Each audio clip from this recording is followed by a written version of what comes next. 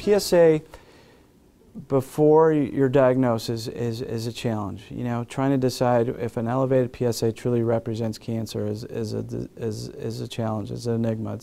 It's a poor test. But after treatment, PSA is a phenomenal test. Okay? After you've been treated, that PSA should be 0. Okay? If it's not 0, there's concern for residual disease.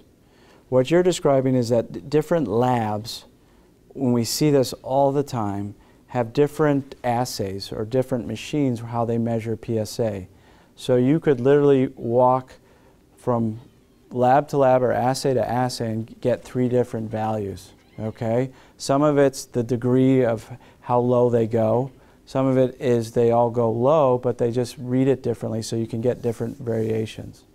What you're describing is now that these machines have become so sensitive is we get this noise at these low levels, okay, where we'll see PSAs, you know, at one lab it'll be less than 0.04, okay, and then we'll check it again and it'll be 0.05 or 0.06, and that's just this up and down that we see, and then eventually it will go back, okay. What we don't want to see is this successive rises. You go from to undetectable to 0.06 to 0.08 to 0.1 to 0.2.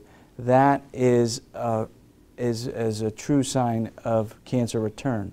But we do see patients that have, and it's not what we like, it's not ideal. In a perfect world, we'd like to see undetectable 0. You know, that's what we shoot for, and that's what we see the majority of the time. But we do have patients that have a persistence of PSA. At these low levels, it's a challenge on how to treat these patients. Does it really mean that there's cancer there? Or is it that there is just this, is it a fault of the machine?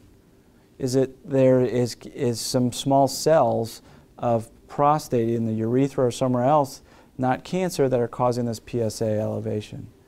Unfortunately, time will tell whether this will manifest into treatment, but that's why we follow guys afterwards. If that PSA continues to climb, then at some point we would consider radiation.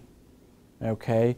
If the PSA, we would say it's probably a recurrence, cancer has come back, and the question I get is, Doc, you took out my prostate, where did the cancer come back to? And it's a difficult question to answer because I can't, in these low levels, I can't do an x-ray and say your cancer is right here. Your cancer is, you know, the x-ray won't show where the cancer is at these very low levels. We've tried and we can't, you know, there's some newer technologies that are coming, but they're not prime time. So, but we know that there's a recurrence because we call it a biochemical recurrence. It's a chemical recurrence.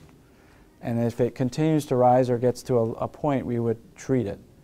And we would treat it early enough where typically those patients, we can salvage them with radiation. Okay, and we would call that salvage radiation therapy. You know, unfortunately, you know, depending on your Gleason or your initial PSA, it does occur, or your pathology, we do see recurrences. But thankfully, the radiation, you know, is typically effective, especially when we catch them at these early time points, because there's low volume of disease.